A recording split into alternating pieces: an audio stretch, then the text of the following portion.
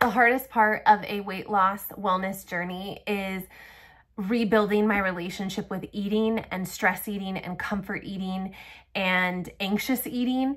And people talk a lot about, oh, you need to be a mindful eater. And it's like, well, what does that even mean? What is mindful eating? Like, I need targeted specific tools that I can do to help me learn how to be a mindful eater, so I don't blow through my Weight Watchers points, so that I don't overstuff myself to the point of feeling uncomfortable.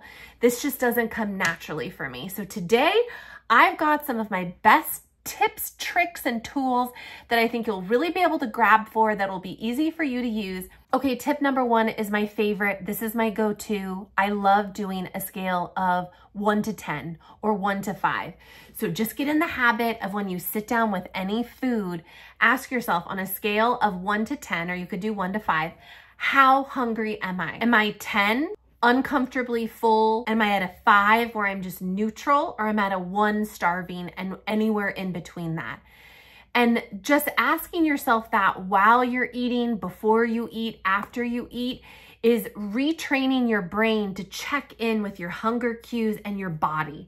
I'm someone that's experienced trauma in my life, so I'm like cut from here up. Like, I don't know what's going on in my body. I just know that there's a lot going on in my brain all the time. And I tend to be like up here in my obsessive thoughts, and I'm not in tune with my internal cues of what's happening inside my body.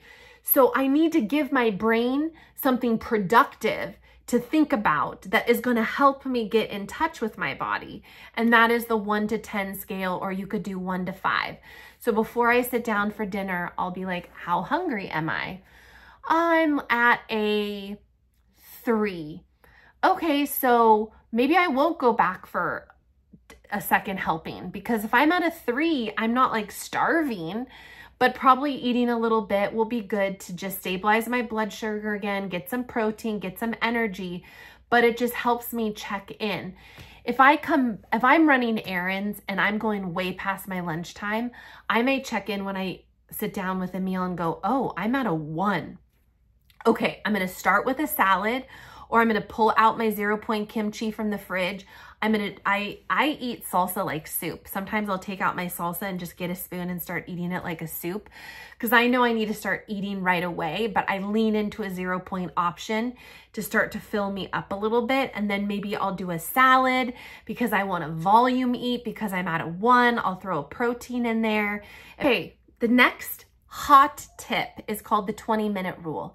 Did you know that it takes about 20 minutes for your brain to register fullness? So that's where this 20-minute rule is going to come in. You'll set a timer on your phone for at least 20 minutes. And it's just, you can check in with the timer, but it's really going to start to give you awareness if you're scarfing your food and eating way too fast. And then of course you would be going back for second and third helpings, because your body hasn't even had a chance to process what you've had to eat. So if you expand time for 20 minutes, like yesterday, I'm thinking I sat down and I ate a sandwich for dinner, and I probably finished it in 5 minutes. I need to slow down with my chewing.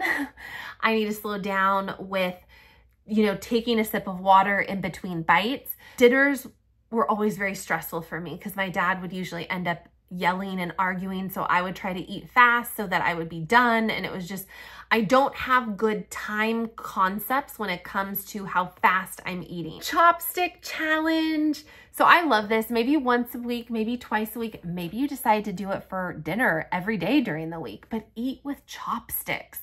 Eating with chopsticks really helps me slow down. Not that much can fit on the end of a chopstick, and you have to have good coordination. And so by thinking about your coordination, it slows you down when you're taking each bite. As someone that approaches food like a train going at full speed and just bulldozing through, just the whole process of using the chopsticks can help that one day of week even just remind you what mindfulness feels like. One of my members, I think he is just so fantastic, and he's so vulnerable and he's so honest, shared this idea that I've started implementing. And it's the leftovers challenge. and it's trying to see whether I go out to eat or I'm making a meal at home, like meatloaf or something. How many meals can I get out of this meal, this recipe that I've made? And the challenge is to see if I can extend it by at least 2 days.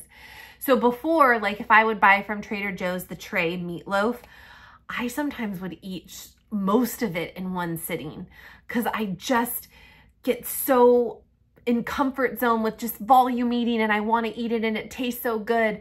But if I have a challenge that I know I'm going to be doing going into eating it, and the challenge is the leftovers challenge, and I tell myself ahead of time, see if you can make this meatloaf or this veggie lasagna, or it's usually with casseroles, whatever it is, last for 2 days. Tonight's meal and then 2 more days.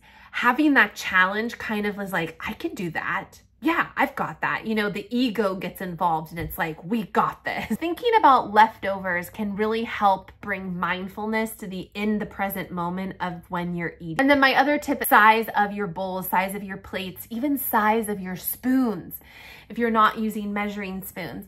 Like now I put a tiny bit of mayonnaise in this breakfast dish that I make, and I reach for my smallest spoon in the drawer where I used to just grab the normal size spoon.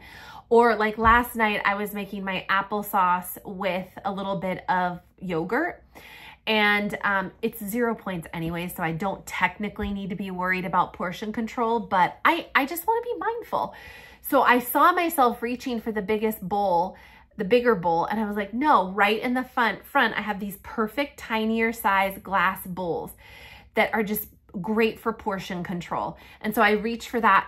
And that helps me be mindful. When I'm reaching for the right bowls and plates of the size that is the visual cue of the portion that I'm trying to eat, then when I'm eating, I'm just more mindful and aware of how much I'm eating. So bringing dishes and bowls to the front that are smaller sizes, pushing the other to the back, just having it more accessible. I also make sure that I have a little basket in my kitchen that's organized with my scale and my measuring spoons and cups. And I pull out the basket and they're colorful and I just love it. And so they're right there ready to go. So before I even start cooking in the kitchen, I pull out the basket, it's on the counter, and it's just a visual cue that I'm going to be mindful with my portions and mindful with how I put it on the plate with the portion size. So if I start the mindfulness process when I'm cooking the food, plating the food, it carries over to being mindful when I actually sit down and eat the food. I hope these quick tips have been helpful. Please join me on SheilaJaneWellness.com. I have so many offerings for you that we can stay connected outside of these videos. I can work with you one-on-one to help you on your journey. I have a library of audios that are just incredible. You can listen to me on the road for quick audios that deep dive into really essential topics that help our weight loss and wellness journey. And I will see you in the next video. Bye.